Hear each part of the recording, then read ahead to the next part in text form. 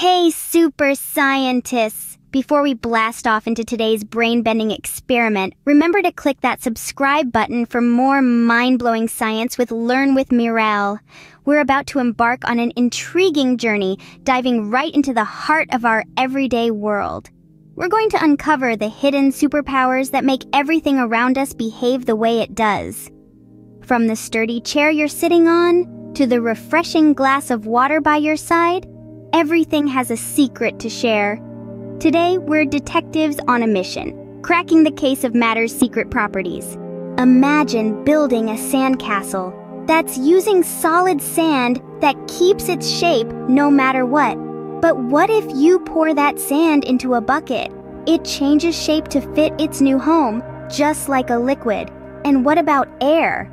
That's a sneaky gas, filling any space it can find, from the biggest room to the tiniest crack. These are what we call the three states of matter: solids, liquids, and gases.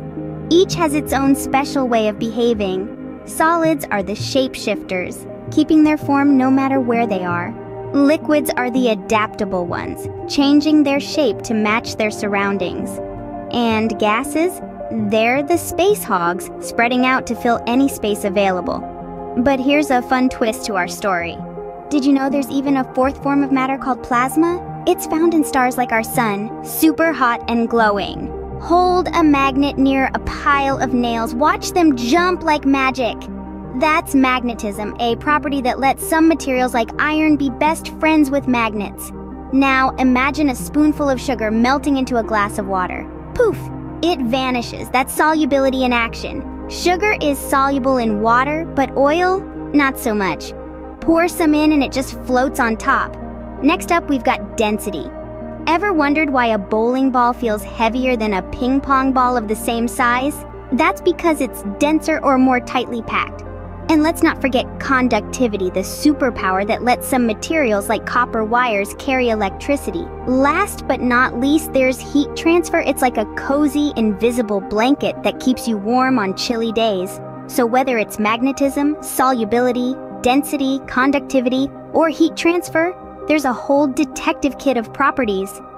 Density tells you how tightly packed something is. Conductivity lets things like wires carry electricity, while heat transfer helps keep you warm in a cozy sweater. Think of two balloons, one filled with helium, the other with air.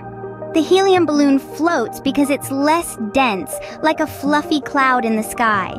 Density, you see, is all about how much stuff is packed into a certain space. The helium in the balloon is lighter and less packed together than the air around it, allowing it to rise. Now let's take a pebble and a cork and drop them into a glass of water. The pebble sinks, but the cork floats. Why is that? Well, even though the pebble is small, it is quite dense, meaning a lot of material is packed into a small space. The cork, on the other hand, is less dense with more space between its particles, which lets it float on water. Water also plays a density game. If you're denser than water, like a rock, you sink, but if you're less dense, like a life jacket, you float. It's all about the density party happening in the water. Let's say you're building a boat for your teddy bear. Would you choose wood or a sponge? Wood, right? It's sturdy and floats well, perfect for a Teddy Sea adventure. But if you're making a comfy bed instead, a sponge is your best bet. It's soft and squishy, just right for a good night's sleep. Choosing the right material for any task means understanding its superpowers, or in other words, its properties. Now go out there and use your new knowledge, super scientists.